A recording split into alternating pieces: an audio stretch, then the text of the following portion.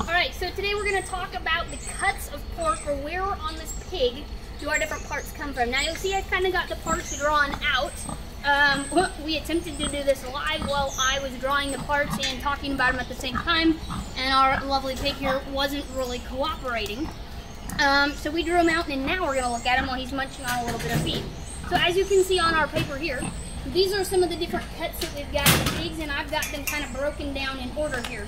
So this part right here, this number 1, this is our Boston butt. Okay, so we got our shoulder basically divided into 2 sections here. The Boston butt, which would be the top part, and the picnic shoulder down here, which would be our number 2, our other part. So parts that come from the Boston butt here, this would be if you've got a butt roast, or if you're talking about pork butt, that would be where that comes from. Also blade steaks and pulled pork. So if we kind of zoom in on here on our different parts, that's some of the stuff that comes from that top part of the shoulder right here, or Boston butt.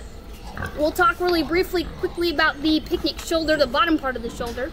So from there we get our pork roast, our arm steaks, our picnic shoulder, or a lot of times if you're talking about fresh shoulder roast, that's kind of where that would come from. So those are kind of the 2 sections to our shoulder, the top part being the Boston butt, number 1, and the bottom part being the picnic shoulder, number 2. We'll attempt to get our pig flipped around here. We're going to be looking at number 3, the loin, which comes in next. So if we zoom in here on our pig, we can kind of see this big section right in here is going to be the pig's loin. So this is where a big chunk of most of kind of the fun parts of our meat, or kind of most people's favorite things, come from. So if we come back here to our handy dandy little chart, number 3, the loin, we're looking at obviously the pork loin, which can be made into a loin roast, sirloin roast, our tenderloin, which is kind of everybody's favorite, and then all of our chops. Doesn't matter if it's a butterfly chop or any of those things, all of our chops come from right in here of the loin. So you could start to list a whole bunch of those different ones. The next section that we're looking at of the pig, which would be number 4, the ham.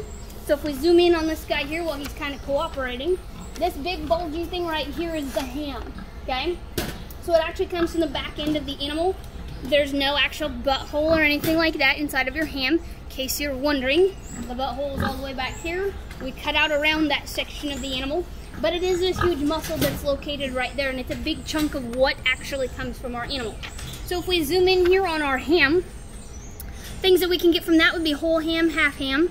So your Christmas ham, yum yum. Smoked ham, you can have it fresh or smoked. Most people, when they're dealing with ham, are gonna get it smoked unless they're going to have it like Christmas, where you're gonna dump a bunch of honey and spices and good stuff on it. But in that case, still a lot of people are gonna have it smoked.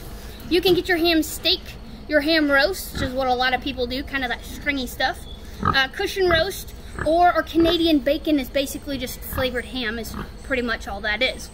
Number 5, which is going to be the belly, or some people will call it the side. We'll attempt to look at the belly side. On this guy, right down in here, the section here. Hopefully you can kind of see that.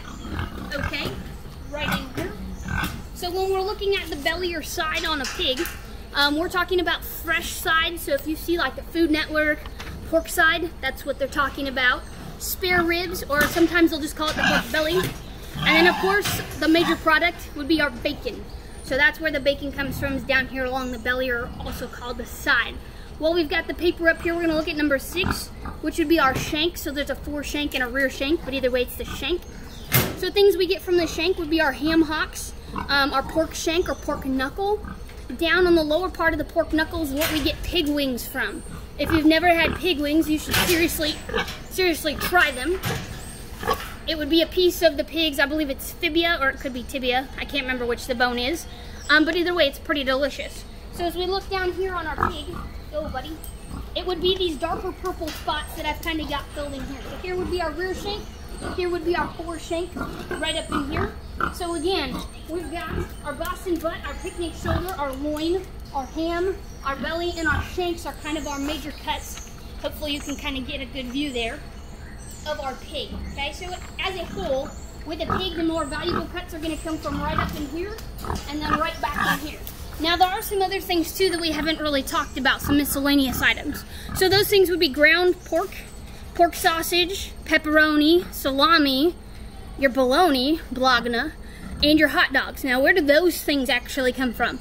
So we'll start with your ground pork and pork sausage. Pork sausage is just ground pork that's got flavoring added to it. That's all it is. Where does your ground pork come from? After we've taken out our big cuts or our major pieces here, there's gonna be little bits of muscle that are left over.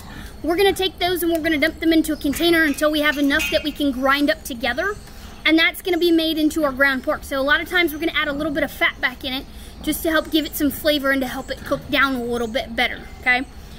Most of our meat is gonna taste a little better if it's got a little fat. Otherwise, it's gonna get kind of tough and kind of dry. But anyhow, that's kind of where our ground pork and our pork sausage come from. Now, obviously, pepperoni, salami, bologna, hot dogs, they don't have the same texture. So what they do for those is they grind it down into even smaller and smaller pieces, add different kinds of flavoring to it, okay? Obviously, pepperoni and salami have a lot more of that added. As a whole, bologna and hot dogs are basically the same thing, just squeezed from a different size tube, okay? Now, a lot of times, bologna and hot dogs will have perhaps chicken or beef added to them as well. But in a couple of instances, you might be able to get pork hot dogs just as is. Most of the time, though, they're going to be mixed with either chicken or beef.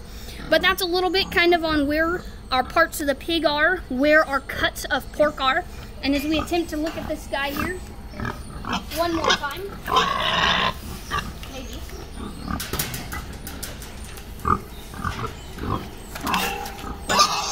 Maybe not. Maybe he's not going to be cooperative.